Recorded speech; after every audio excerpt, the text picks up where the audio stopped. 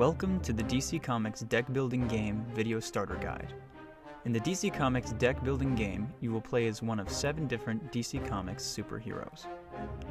Each hero has their own unique ability that you can activate throughout the game. You will begin the game with 2 different types of starter cards in your deck, punches and vulnerabilities. On the top left of each card is the card name. In the center, the card type. Below that, the card text. In this case, it is 1 power for a punch. Power is the currency used in the game to purchase or defeat all cards. Below that on the left-hand side is a star with a victory point amount. That is how much the card is worth at the end of the game. On the right-hand side is the card cost. That is how much power you will need to purchase or defeat that card. Starter cards have no cost. You begin the game with 7 punch cards and 3 vulnerability cards. That is your starting deck. Shuffle those together and draw your top 5 cards for your starting hand. Any cards you purchase or gain during your turn will be placed immediately into your discard pile.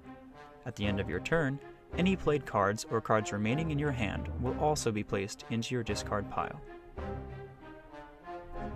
After shuffling the main deck, place the top 5 cards from the main deck into the lineup. There's no board necessary to play this game, just reserve space for each card. Next, you'll place your supervillain stack, weakness stack, and kick stack on the table. Supervillain cards are high-value cards that also take quite a bit of power to defeat. Each supervillain also has a first appearance attack. In this case, the attack for Lex Luthor is each player gains a weakness for each villain in the lineup. There are 12 total supervillains included with the DC Comics deck building game. During the standard game, you'll face off against 8 of them, Ra's al Ghul always going on top, with 7 random supervillains placed face down below him.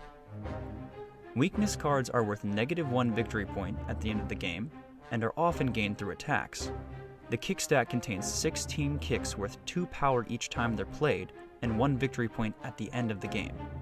Now let's look at the cards that make up your lineup. The blue cards are hero cards. The orange cards are superpowers. The red cards are your villains, and your gray cards are equipment. You will also have pink cards that are called locations.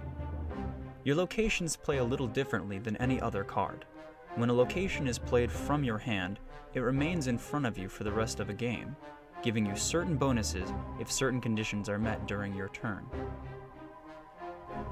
Cards may say attack or defense on them. When an attack card is played, the opposing player may choose to play a defense card to avoid that attack. You may buy as many or as few cards as your power will allow during your turn. However, the lineup does not refill, nor does the next supervillain reveal until after your turn ends and you draw your next 5 cards. The game ends when all supervillains have been defeated, or the main deck has been depleted and you can no longer refill all 5 spots in the lineup. The player with the most victory points at the end of the game is your winner. In the event of a tie, the player with the most defeated supervillains in their deck wins the game. To see the complete rulebook for the DC Comics deck building game, visit Cryptozoic.com.